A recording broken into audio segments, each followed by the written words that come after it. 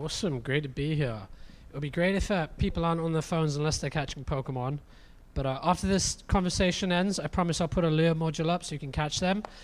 For now, though, we're going to have a really cool casual conversation at Casual Connect. I want to start with Christian here. Christian, you guys just started playing around with UA. And I know the Ketchapp brothers are pretty interesting guys, and they haven't really considered or weren't necessarily the most pro regarding user acquisition. So tell us about the journey you guys have taken and where you're at now. Yeah, sure. So for those of you don't know, Ketchapp, we're a games publisher. We've made a few games like 2048, and then after that, the games did well, we decided to publish our own games. So Antoine and Michelle, they're incredibly talented and smart co-founders. They got to 500 million installs completely organically without doing any paid user acquisition. So if you think about that, from their perspective, they really thought that there's really no need to spend money to do UA. We were doing so well without it. I had been friends with Antoine and Michelle, since they launched 2048, and I'd always kind of give them a hard time for not doing UA. And just until recently, they said, well, you know what? Let's give it a try, but we want someone really good to do it that we can trust. So then they asked me to join the company, and so I started working with them on user acquisition. And so just recently, we started running our first ever UA campaigns with Vungle. So far, I think we're dipping our toes in, and it's working out well for us, and we want to continue to explore it and try it, and make it a more meaningful part of our business. You guys have like 150 plus titles.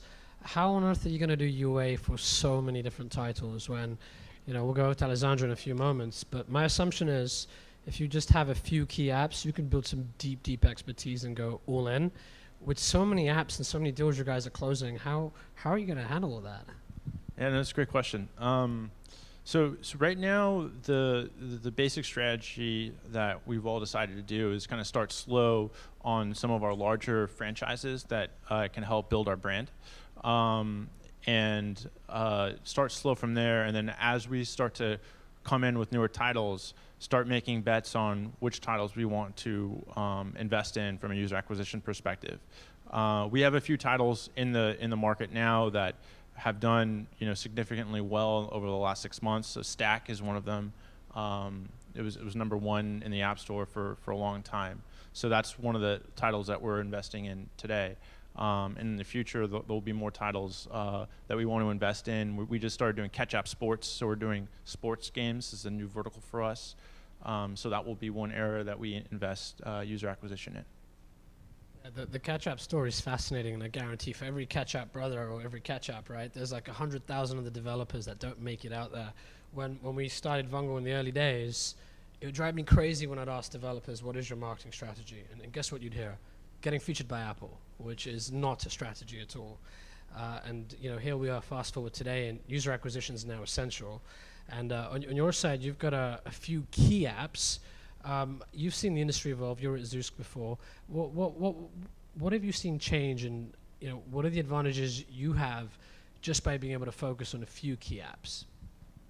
Yes, so hi, I'm Alessandra again, director of Smule. For those of you who don't know what Smule does, we're a music app companies. We do have different titles, just like you, maybe a little less, about 10. But we decided to focus on our best performing 3 key apps, piano, karaoke, and auto app. And what we decided to do, invest our marketing dollars in those 3 apps, and then cross promo to the other apps. So we managed to get about 45 million monthly active users to date, which has been really impressive. But we did started UA from the very beginning. So our major 3 apps were born about 2 years ago, and we started being really heavy on user acquisition. And then together with user acquisition, we got also lucky because our apps are quite social, and we started partnering up with artists from all over the world. And so we did get a good wave of virality together with our user acquisition efforts. So it is very hard, I think, to concentrate on 20 or 30 different titles. It would require a significant amount of money. So unless you're, Microsoft or Facebook, you would probably not be able to advertise effectively all of them. So my suggestion is to just pick one or two and then perhaps try and cross-promo to the other ones, or maybe just focus on your wills. And that's a great segue into starting, putting your toes into the UA game. How are you guys doing that? I mean, it's so easy, as you said, to blow a bunch of cash on inefficient channels. UA is the one area where you have to be absolutely ruthless. So what's your strategy right now, and how do you see that evolving as you guys ramp up your spend?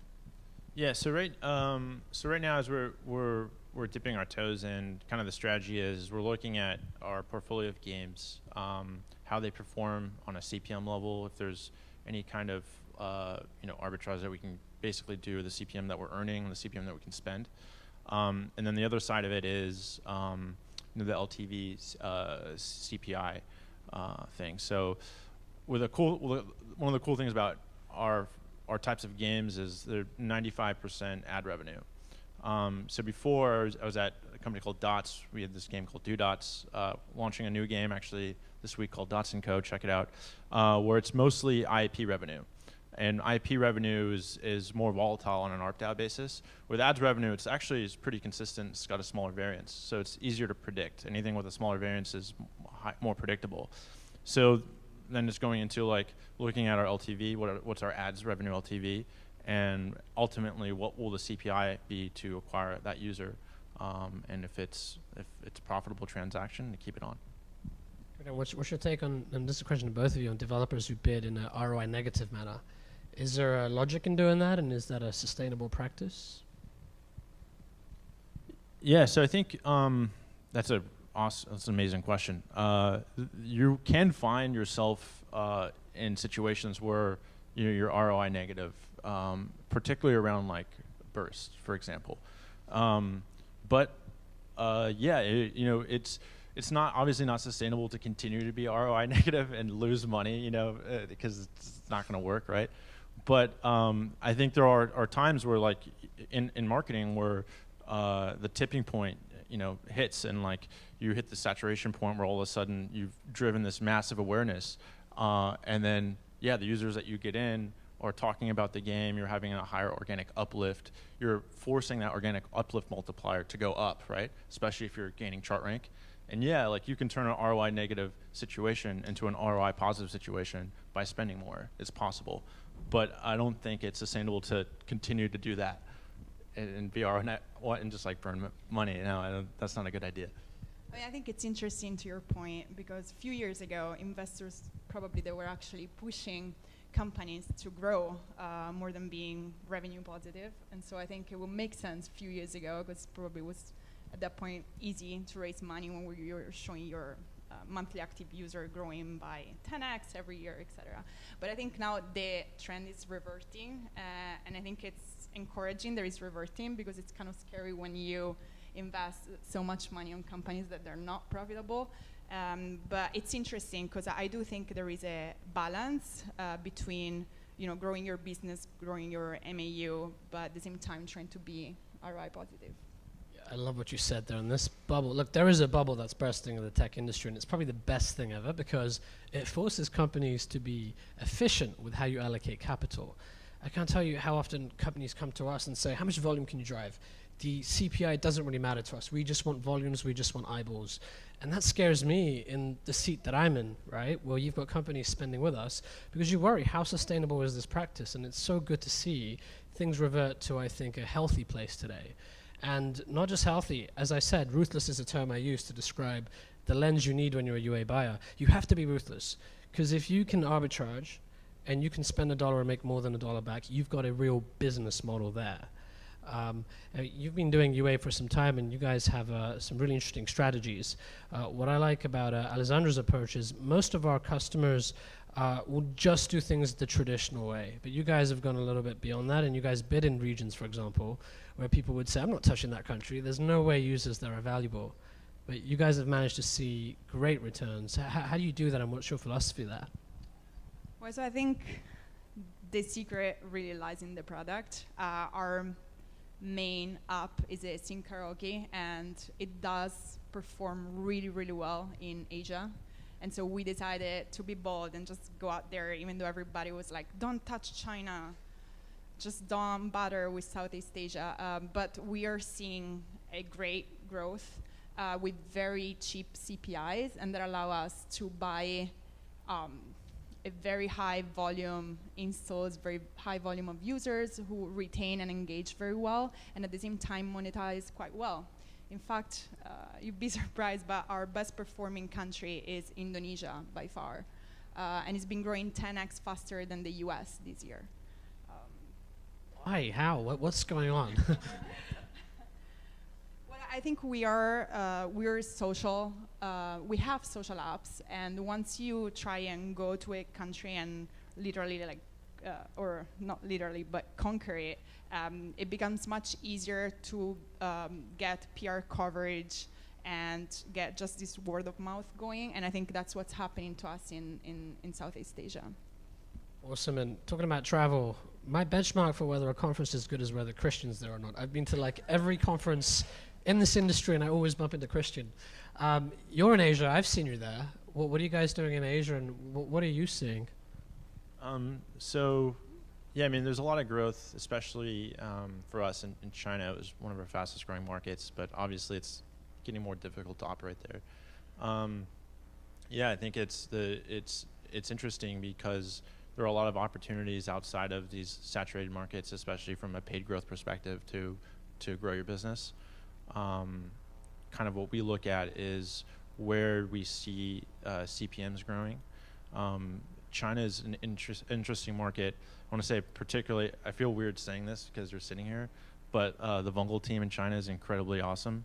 They have a really strong team there, and we've been working with them, obviously, to increase our awareness there. But I think you're starting to see companies make investments in China, starting to grow infrastructure there to make business a lot easier and to make it a lot easier to self-publish, which is something that's been incredibly difficult, especially for international businesses.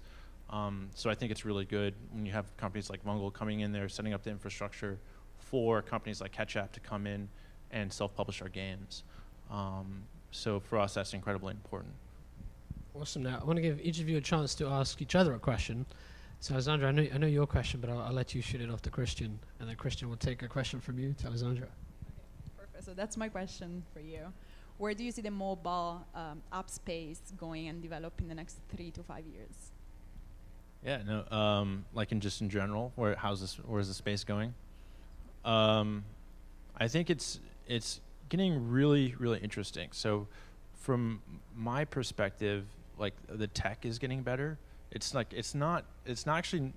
incredible. Like all of our device, like we make games, right? And the games are so intensive, and we're all playing these games on our devices, and we can track a lot of different things, a lot of different events, and spend is continuing to pour into mobile. Like spend per user is continuing to go up throughout 2018. So, for being a CRO. And on the revenue side of the business, that's an awesome thing to look at. Anything, revenue going up and to the right on a per user basis, oh, hell yeah, I'm in the most awesome market ever. And I'm really excited about that. And to me, it's going to be really interesting to see how developers respond. How do they incorporate this into the design of their games and in their applications? How do they incorporate these new forms of monetization? And how does the industry respond to that? And how do they catch up from a technology perspective? How do they make it easier for us? And how do more dollars come in from other areas, seeing that this is a really lucrative and attractive business to advertise in? It's awesome for me because ads ARPDAU is going to continue to go up for developers, and that just means that we're going to be able to market our games more. We're going to be able to do more with more capital, with more money. So I'm really excited about that. Yeah, and I'll chip in there actually, and this relates to the previous question I asked about China, right? When we went there, I thought it was a volume play. I thought there's a ton of devices, billion devices. but there'll be tiny opt-out per user. I was completely wrong. The revenue per user is insane. The CPIs that we see are comparable to the US. But on the technology side, Alessandra, when you asked me the question earlier, I said to you, I think it's all about technology, and that anyone familiar with Gabe Layden from Machine Zone? I love that guy. He gave a great talk at a panel about the whole world in the future being quantified. And every dollar you spend, whether that's for a toilet paper, which is the example he gave, or whether that's to acquire any type of user, it'll be a closed loop mechanism. You'll be able to quantify every dollar you spend. And I think as a CRO or in the marketing space, that's a dream, because every dollar you spend is a dollar you actually get back, if not more. So Christian, what's your question to Alessandra? Yeah, so I'm curious, like, you know, you've been in the UA space for a while. What's your biggest pain point or frustration today, and do you see that changing in the future? Yeah, so I think we have many, but the major ones are, and we kind of touched that point a little bit. The fact that we, as an app company, greatly depend on Google and Apple. And so we were discussing with Zain when recently Apple decided to cut their fee from 30% to 15%. And so suddenly for subscription business, this means that we are getting 15% or less, more revenue on the subscription business, which is great and it's amazing. But at the same time, that made me think, what if Apple tomorrow will wake up and say, oh, instead of 15%, let's revert it back to 30% or maybe 40%. So, you know, the fact that we really depend so much on these two players, that's really scary. From a user acquisition standpoint, we found great partners like Vungle. We have a few others. I see Tapjoy here, outside of Facebook and Google. But these two players, they continue to be very important for any single gaming or non-gaming company out there, and we do still depend quite a lot on them, and that's scary. So we hope that you know, companies and networks are outside of these two big players will keep growing. We're actually seeing great success with you guys in Asia, much more than we're actually seeing with Facebook, which is interesting. And so we hope that, you know, the space will become more diverse in the near future. I just want to say Zain did not pay us to say nice things about Vungle. Didn't. But we'll ask later. I'll ask later. Finance people in the room, so that's going to be tough to avoid now. Christian, same question to you. I mean, that was a great question, Alessandra, and that's coming from a perspective of, you know, you guys have really scaled out your operation. What about you guys, where you are right now then? Yeah, so for me, it's really like I want the tech to catch up. Like, I want to be able to do things that I can't do today. And it's and for that to exist, like, the whole industry has to cooperate and has to improve their tech, and everyone has to have stronger communication loops. And I think when that happens, it's just going to be better for everyone. So for me, my greatest pain point is wanting to do something, and I can't do it because the whole industry isn't there yet. But I think it is moving in that direction. So it's just like you're just kind of waiting for it and waiting for it and waiting for it. And I think, I don't know, maybe when we get there, there's going to be more stuff that we want to do that we can't do yet. But that's just basically that's my frustration. When you say industry, who are you referring to, or other which segments of the industry need to move the needle and start innovating more? The biggest one right now for me is mediation. So for me, mediation right now is still kind of the philosophy and the idea is there. Like, yeah, we can have like this. You show someone a slide on how mediation works. Like, yeah, okay, that makes sense. But in reality, it doesn't really work like that. And so, to me, I think there's going to be some huge improvements to mediation over the next 12 months.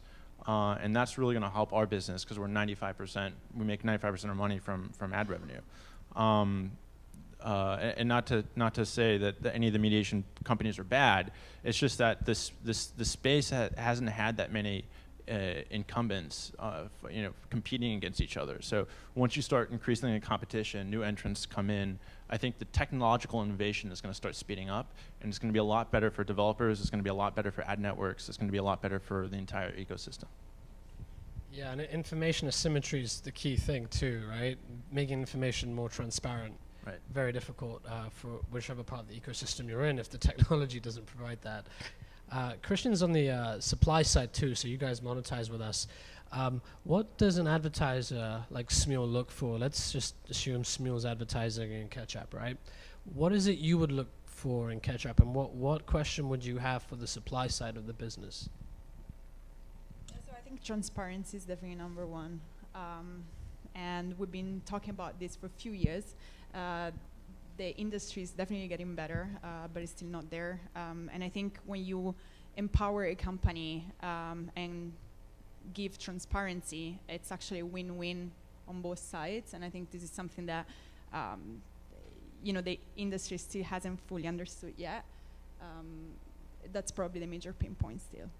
It drives me absolutely nuts too. Every year I'm at a panel or I'm on a panel and you hear about transparency. I actually think there's a conspiracy. I think the ad industry is trying to hide things, right? I mean, we started the company because I was sick of this smoke and mirror game in advertising. I used to be a developer myself and I blew a ton of money on the worst channels possible. I think technology providers are afraid to show their value.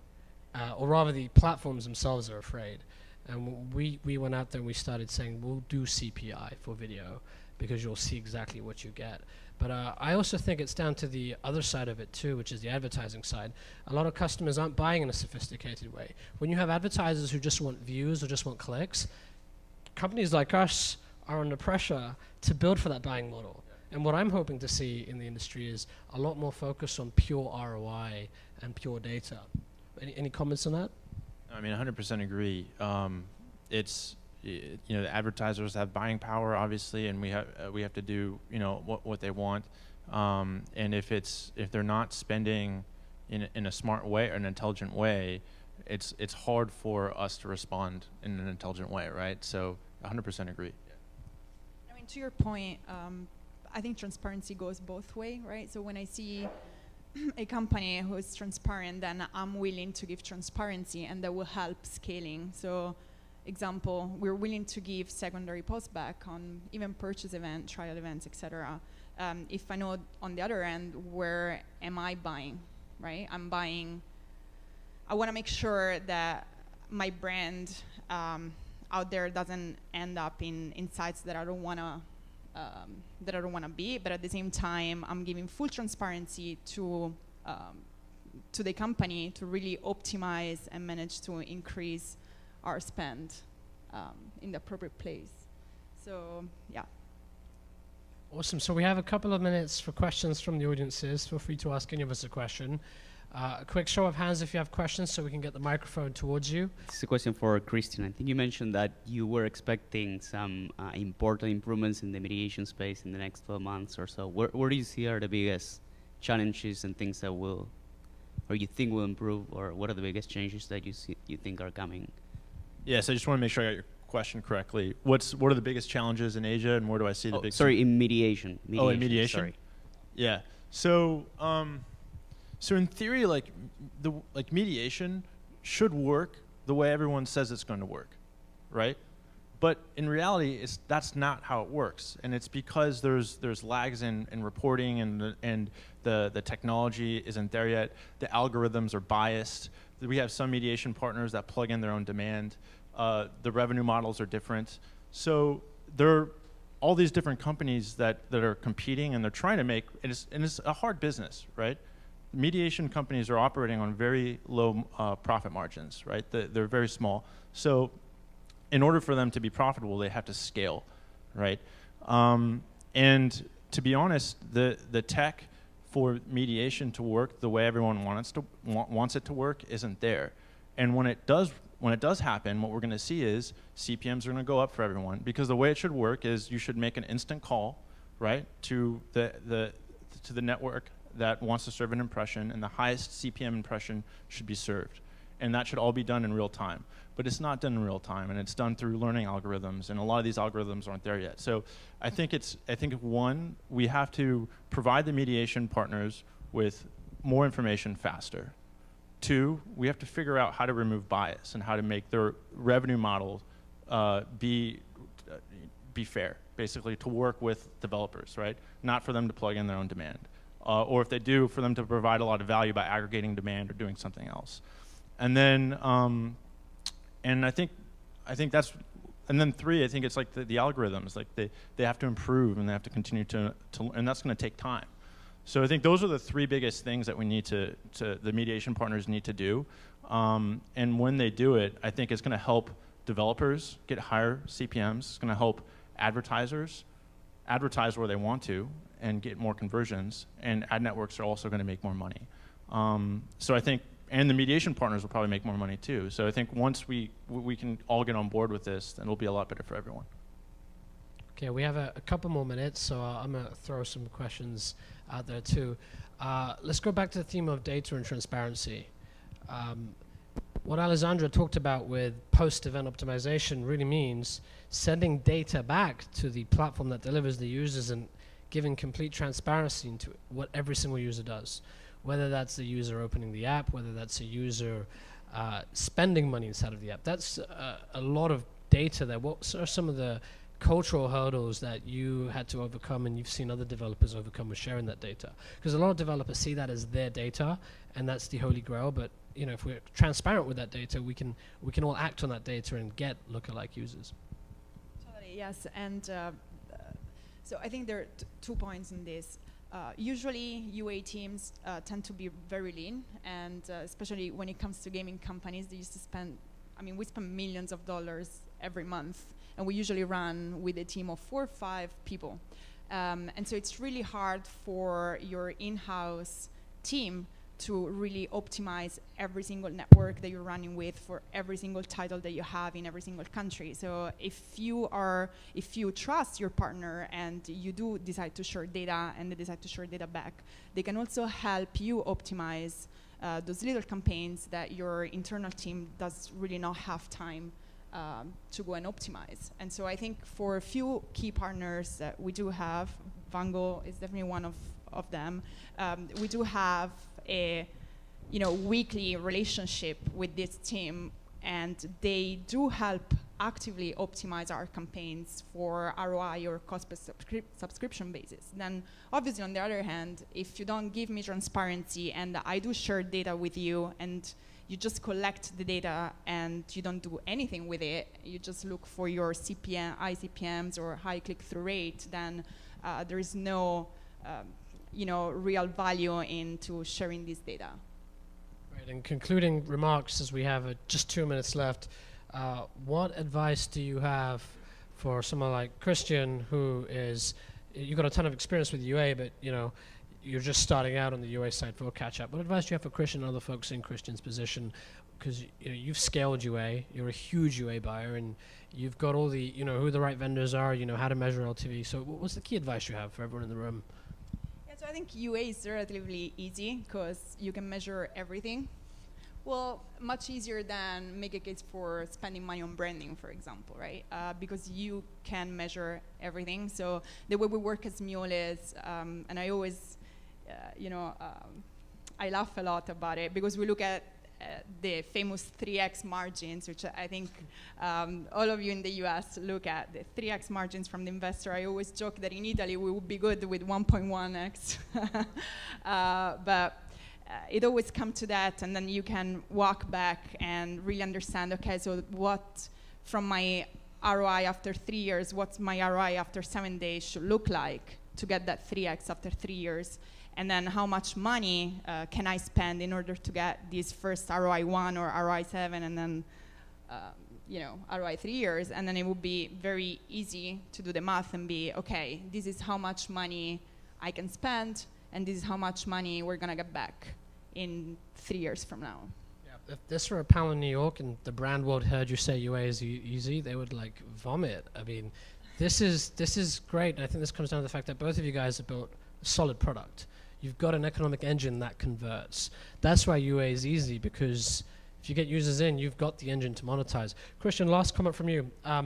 What advice do you have, and what mistakes can people avoid as they start to scale their UA campaigns? And what have you learned as you've started embarking on scaling up UA?